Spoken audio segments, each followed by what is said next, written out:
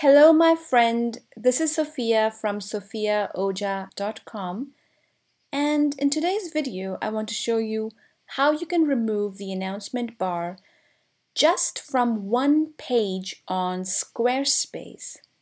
Now, you see here, this is my website where on the very top, I have set up an announcement bar to let people know about my next free live training all about ConvertKit.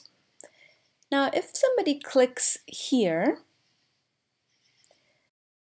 it brings you here, which is the landing page for signing up to my free training.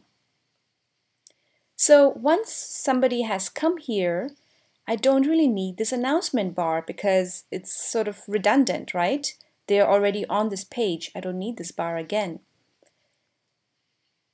So what you want to do to remove that is come back to my blog number 29, and you will see that I have a piece of code right here in step number 3.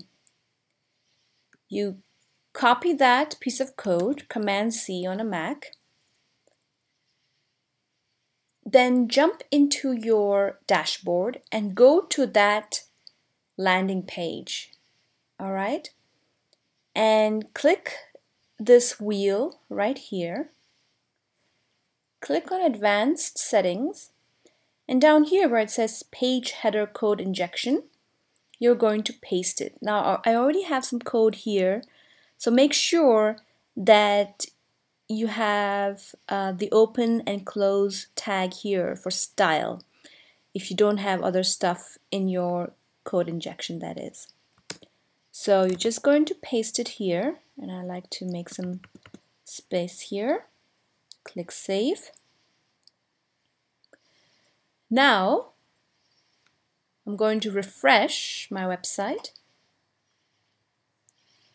Click over here and this announcement bar should be gone. And yes, it is gone. I love it when things can be so quick and easy. So you see that before we had this announcement bar and now it's gone. So that's how easy it is to remove the announcement bar. I hope you will give it a shot and use it on your own Squarespace site. And please come down into the comments here and let me know how it worked out for you. Also, let me know any other questions you may have about ConvertKit or about Squarespace. Thanks for watching. All the best. Bye. Come and sign up for my next free live training at sophiaoja.com/live.